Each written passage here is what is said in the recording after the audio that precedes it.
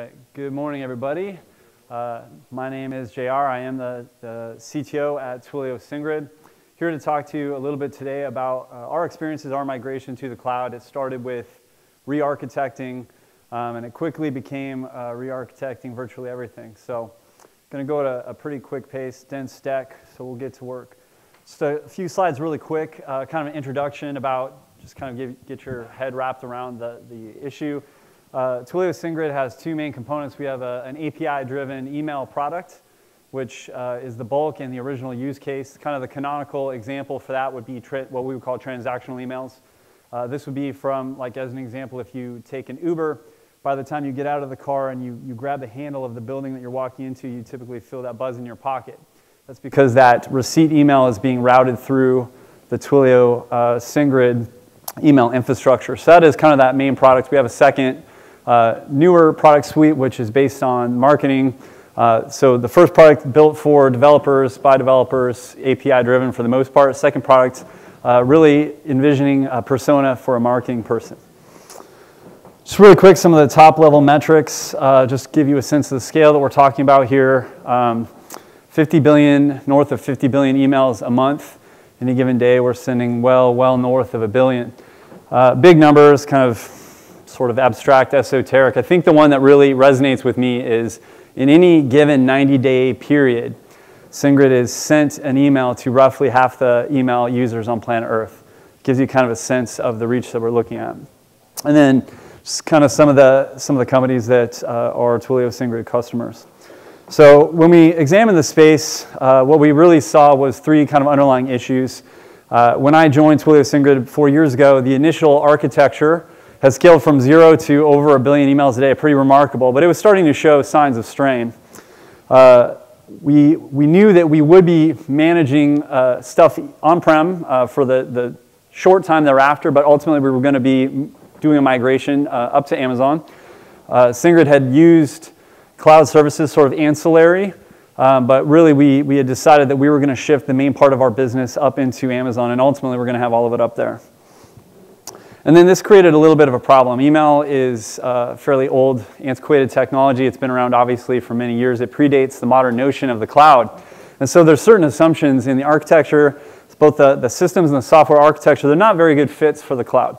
So what we realized we needed to do was spend some time re-architecting things to get things ready to shift up to Amazon. And that's where we're spending most of our time today.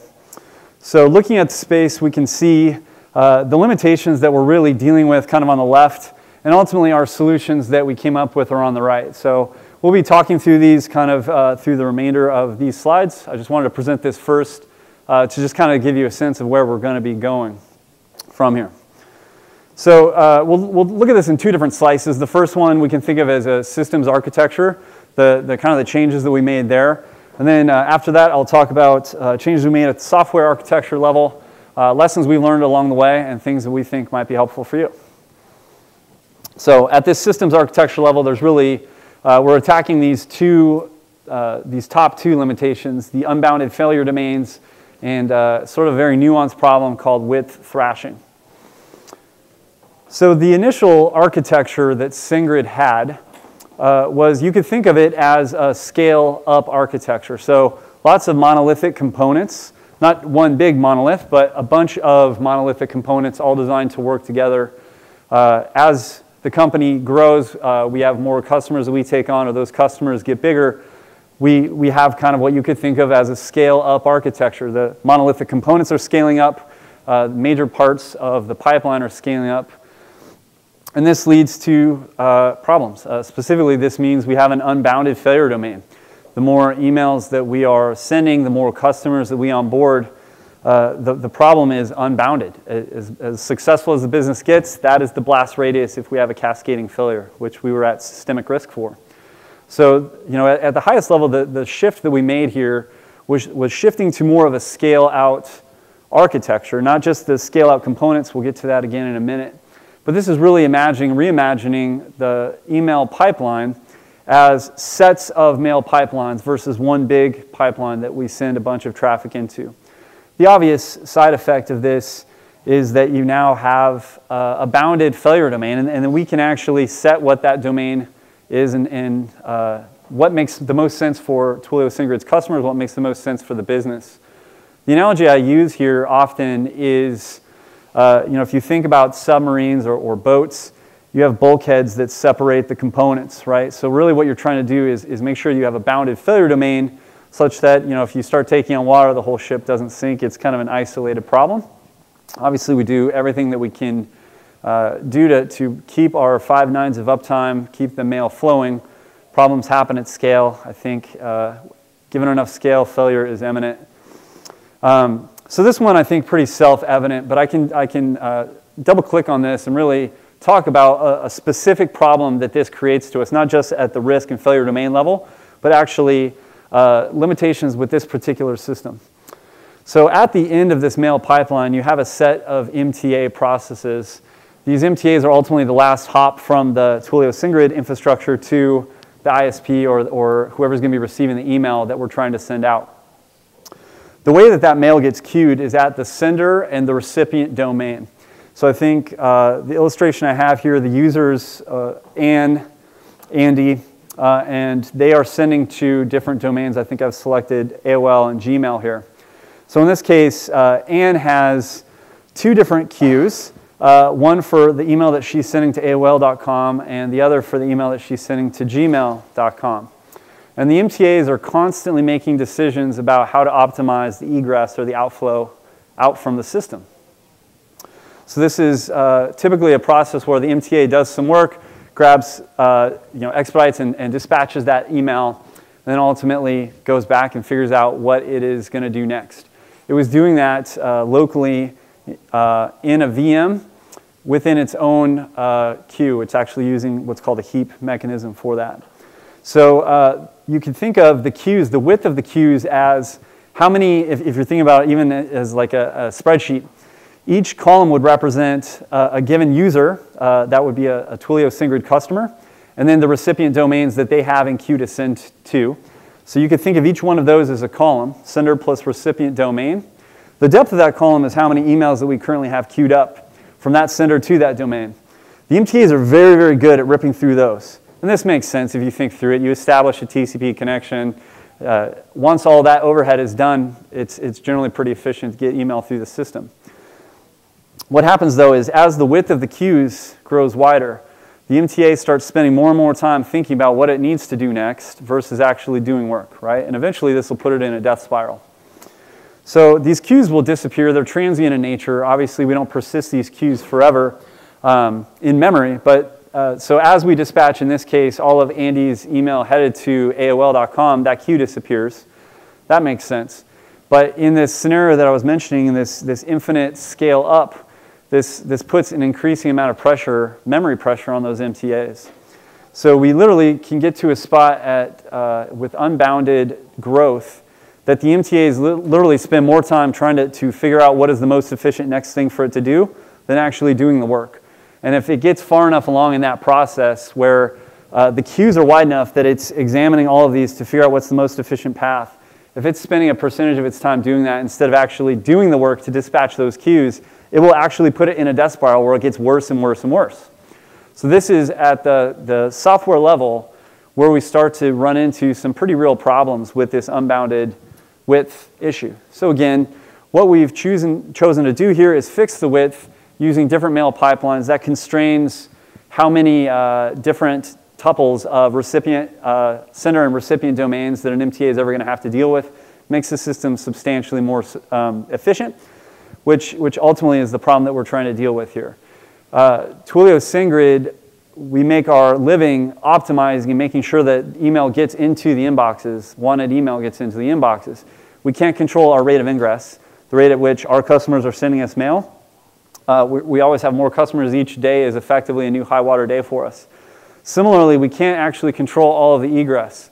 There is a huge amount of email providers on the planet or inbox providers, and they all operate at different kind of capacities, thresholds, response to email from us differently. So really you can almost think of the job that we have to do is create a big clutch, right? Is to have this buffer between this constant inflow of email and figuring out how to dispatch it as quickly as possible.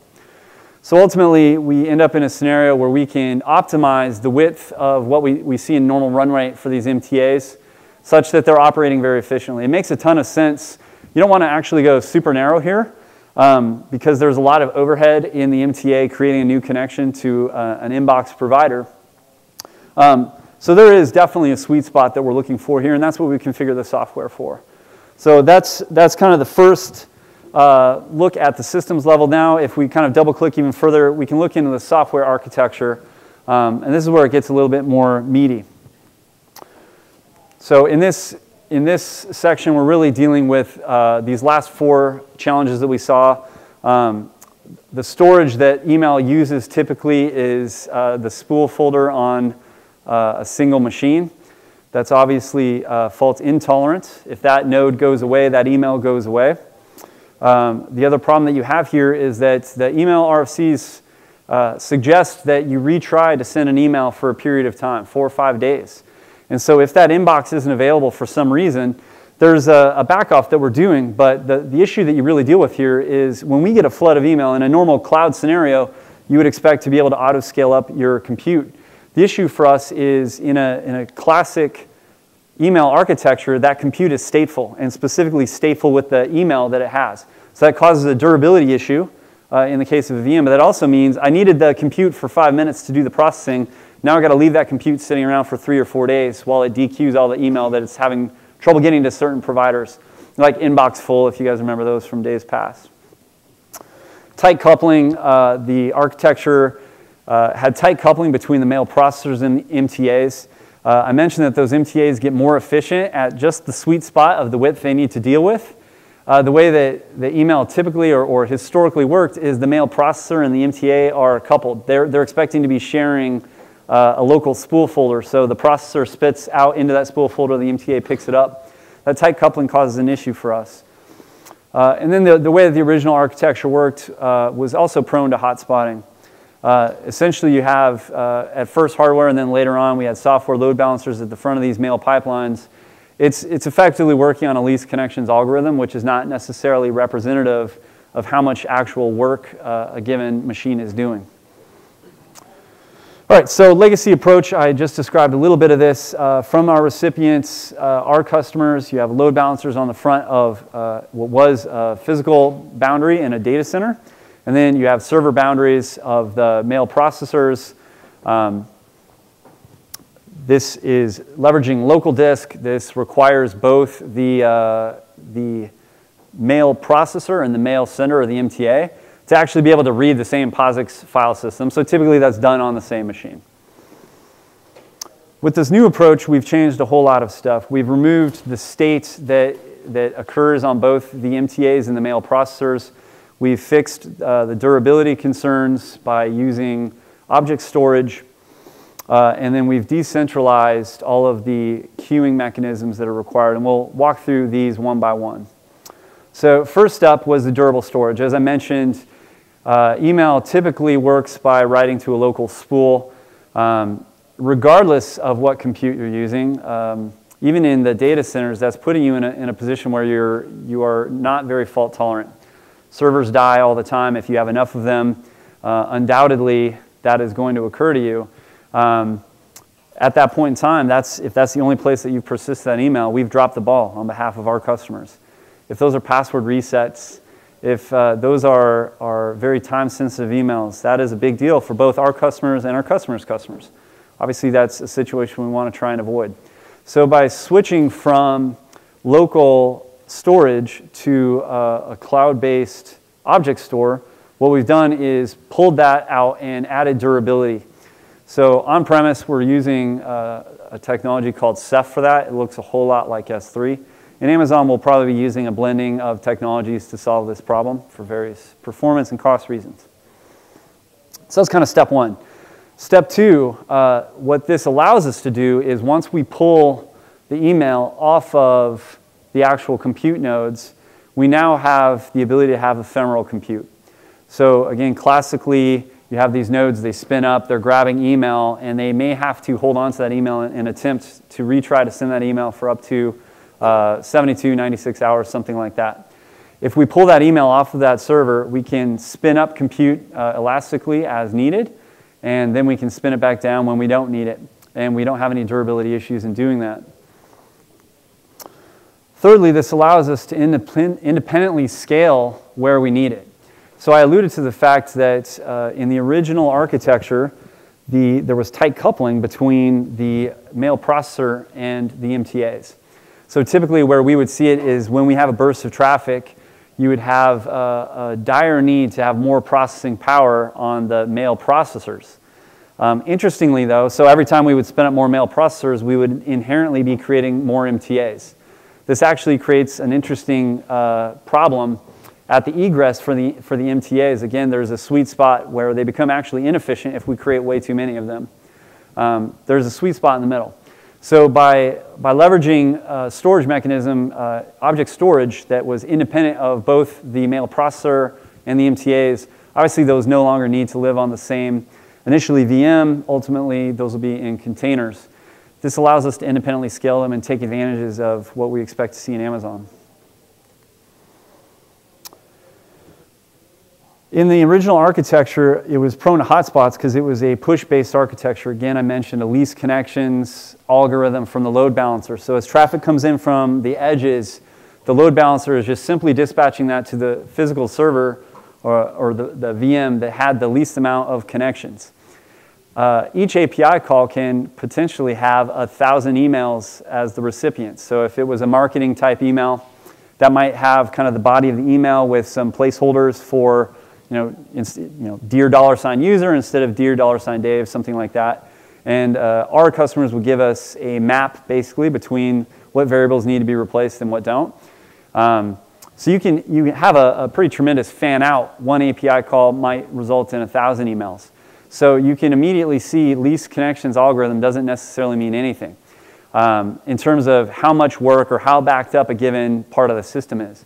If one of those, just through random distribution, happens to have either a disproportionate amount of load or is having difficulties in egress, dealing with inbox providers that are operating slow or offline or having connection issues too, obviously you can imagine that these cause hotspots. That's problematic because that's inefficient in the system. This means some email can get through the system fast, other email might be stuck for a long period of time. We're trying to avoid that.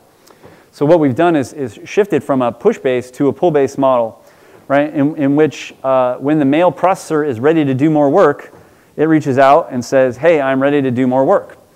The same is true for the MTAs. This makes the system substantially more efficient. And again, you can imagine how these things play very nicely in a cloud environment such as Amazon. So a few quick conclusions. In summary, we realized that we needed to completely and fundamentally re-architect things from the ground up in order to make sense of a migration to the cloud. We were trying to fix some scaling issues that we're seeing in the original system simultaneously.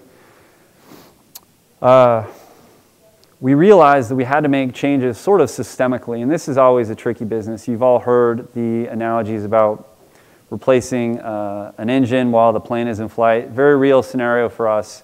We have to do this in parallel while we're sending billions of emails a day. So this was delicate work, trying to slot this in very carefully. We've tried to find ways in which we can incrementally provide value in so doing and avoid the big bang. We were not on-premise on a Tuesday and in Amazon on a Wednesday. We're being very thoughtful of how we're going about doing this.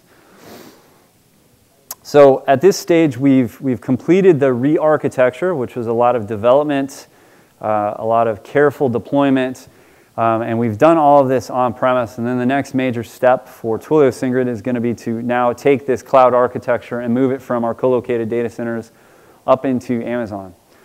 So some things that we learned along the way that I think are meaningful. I talk about an ideology in this first slide. What we discovered initially is that depending on who I spoke to in the business, we were in agreement we wanted to go to Amazon. But people had different motivations for doing that. Different officers in the company had different things they were after. The CFO wanted to improve margins, right? The CISO wants to improve security. The head of product, head of engineering want to improve velocity. Sometimes these are competing. It is difficult for me to both optimize for cost and optimize for velocity. A very simple example of that might be optimizing for cost might be very sparsely using and very carefully using reserved instances, rolling overlay technologies on top of EC2 that you have on reserved instances. That's going to require careful engineering to make that work.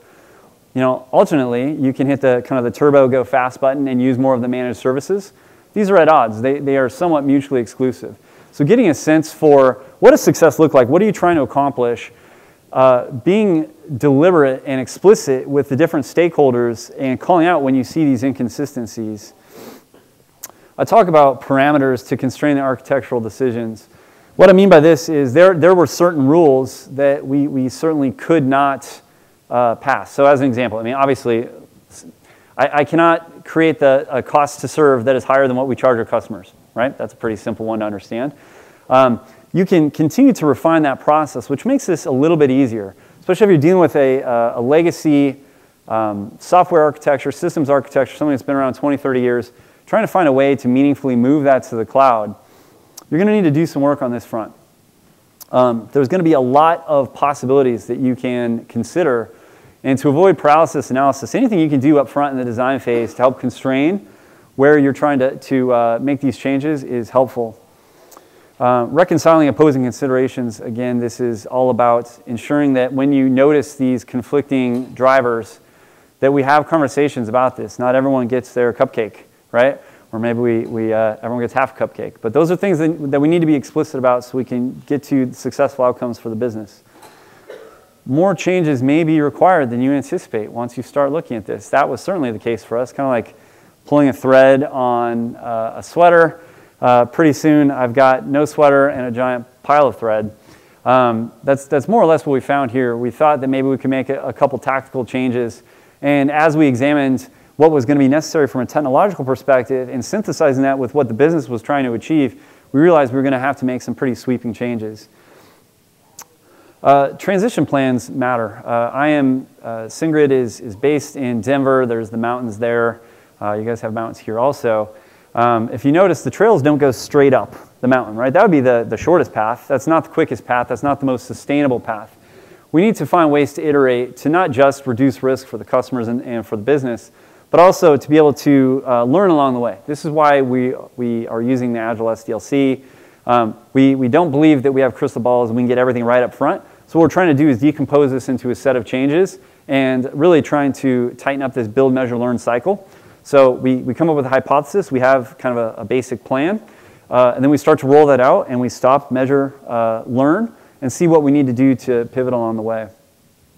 And finally, I've been to a lot of these talks, so there's a lot of debate about this lift and shift versus cloud native.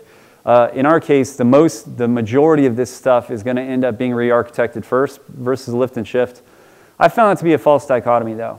It entirely depends on business drivers. And as an example, I can tell you, if you can gain extra throughput from engineering from doing a lift and shift, and that comes at initially an upfront expense uplift, meaning it is more expensive for you in the short term, but you have more velocity from engineering or more cycles, more throughput if you're burning less in terms of non-differentiated heavy lifting.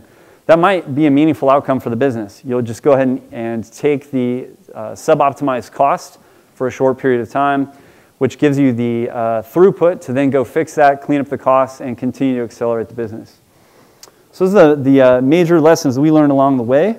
Thank you very much for your time, and we've got a couple minutes for questions if anyone has them.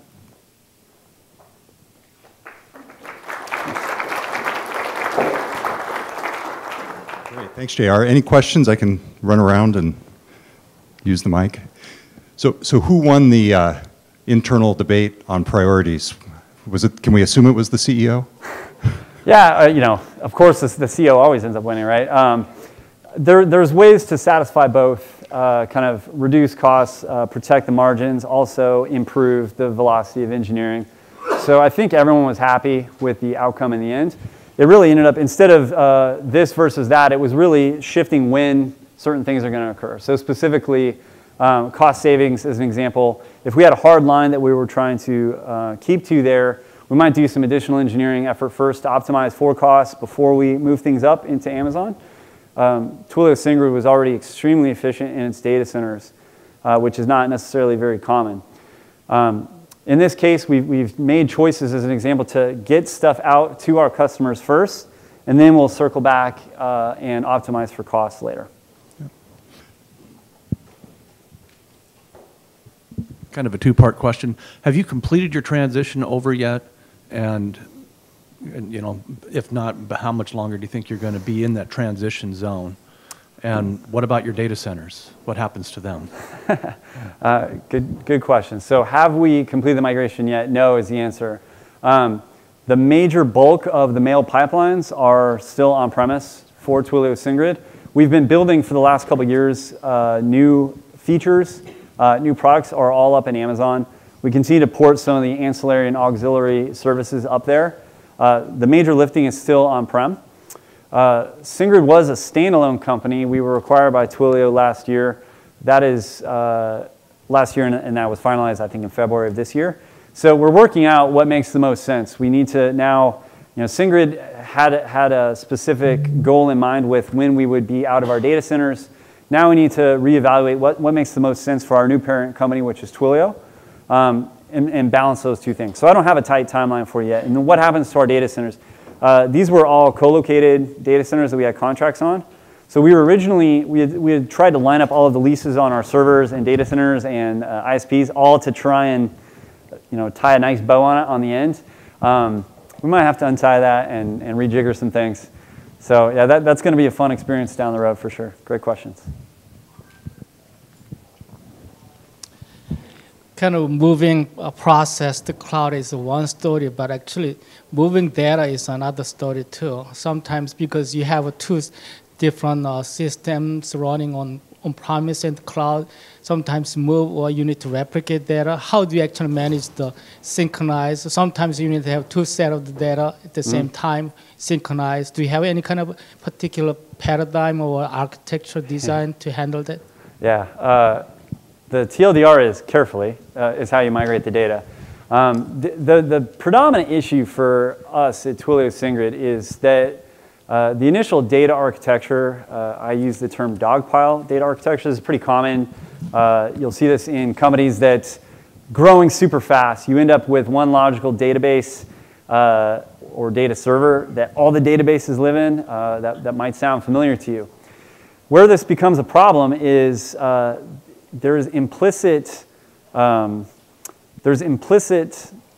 paradigms in the software about the response times that they're going to get.